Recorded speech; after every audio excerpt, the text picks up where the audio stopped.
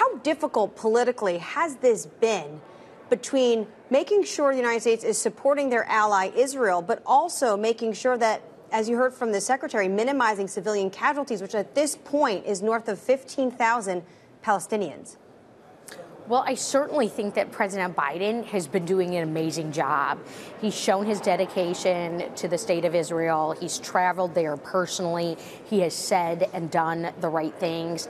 And while I'm not on that trip with our Secretary of State right now, I will say that we are feeling very optimistic seeing hostages return, hostages come home, and then hearing their harrowing stories. And we still have over 100 hostages in those tunnels in Gaza, being held by terrorists, being starved, not getting beds. And that's the push right now.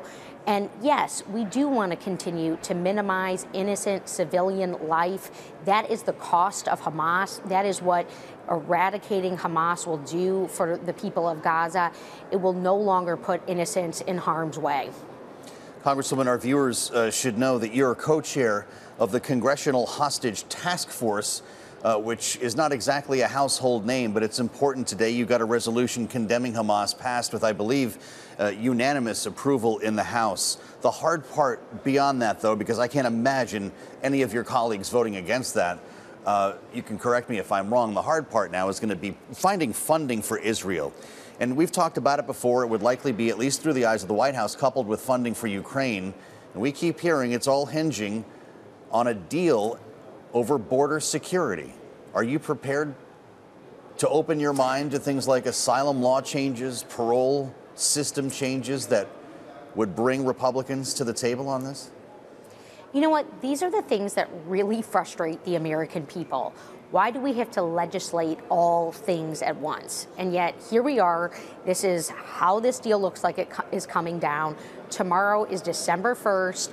We don't have an end of the year budget showdown for the first time in a decade.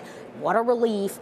But we do have to do something about funding Ukraine, funding Israel, and now it looks like also fixing the border all in one fell swoop before the holiday season really kicks into full gear and members have to go home to be with their family. Although we know our service members aren't at home and that there are people around the world waiting for U.S. leadership. So I'll tell you what I'm going to do. I'm going to listen.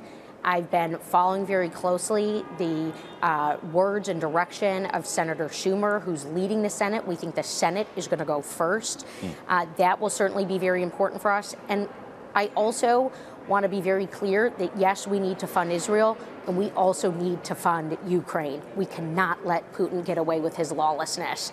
And so those are the things that are on the table. Certainly, we know the southern border has been plagued with many challenges over a multitude of years preceding President Biden's arrival into the White House. I want to make sure the right funding is there, the right technology, and support for the personnel that keep this country safe. When it comes to Israel, though, there's a debate within Congress if there should be strings or conditions attached to this aid. Do you think there should be conditions on the aid the United States sends to Jerusalem and Tel Aviv? Absolutely not. I'm not for conditions, particularly in this circumstance. That's what detractors of Israel are pushing for. And we have a country, a very close ally of the United States, the only democracy in the Middle East that has been attacked, that's in the middle of a war, that is reckoning with their own civilians being taken hostage and put into terrible situations. We have Iran knocking on the door, chomping at the bits here to see this destruction of Israel.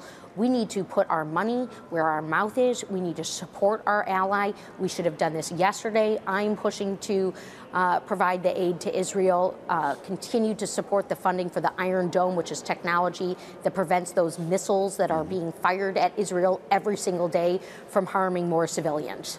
Congresswoman, I want to ask you about an important voter bloc in states like your own in Michigan. As we learned that the Arab American Institute has polling showing that Joe Biden has a problem with Arab American voters and Muslim American voters who are very critical about the way this war has been waged, I should say. The Arab American Institute, estimating from its own polling about 59% of Arab American voters supported Joe Biden in 2020, and they say their polling indicates a dramatic decline in recent weeks. What should they know about Joe Biden's posture on this war?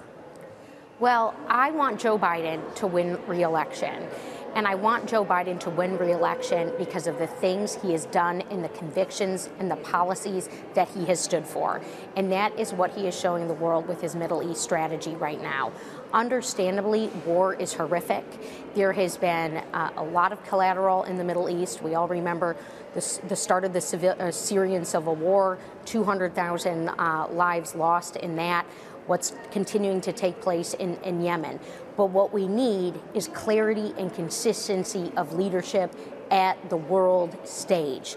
That is mission critical. And as long as the president is staying true to his word, his values, his commitment to democracy and free society, I believe that will continue to win the day.